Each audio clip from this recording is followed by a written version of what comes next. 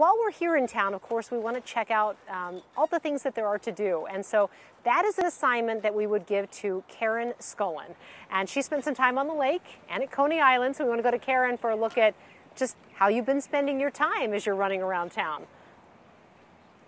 Yeah, I've got the lucky assignment out here, Kelsey. You know, Lake Waconia sits right on the edge of town, and this lake has a ton to offer, including a lot of old stories that really bring the lake to life. In some ways, Lake Waconia has changed over the last 100 years, and in many other ways, nothing's changed.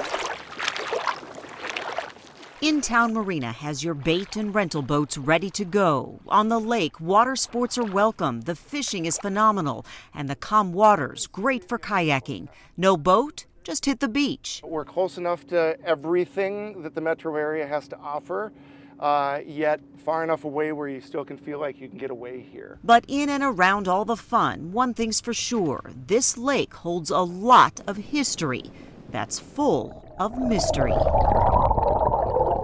No doubt the biggest buzz is always over Coney Island. It sits in the middle of Lake Waconia, and if the old remnants there could talk, the stories they could tell. This looks like an old road, as a matter of fact, and so you can only imagine what it used to be out here. In the 1900s, that road was likely busy with people walking. When the train was a primary mode of travel, tourists loved to go to Coney Island of the West, taking a ferry to the hotel, the pavilion, a restaurant, cabins, and concerts on the island.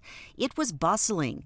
It's rumored Mark Twain and even Al Capone stopped by. And from 1903 to 1905, on the east end of the island, where it's flat, the University of Minnesota Gopher football team held fall practice there. I just keep thinking every time somebody kicks a ball, it's gone in the water. Exactly. But as people started driving cars, they drove to new places, leaving Coney in ruins.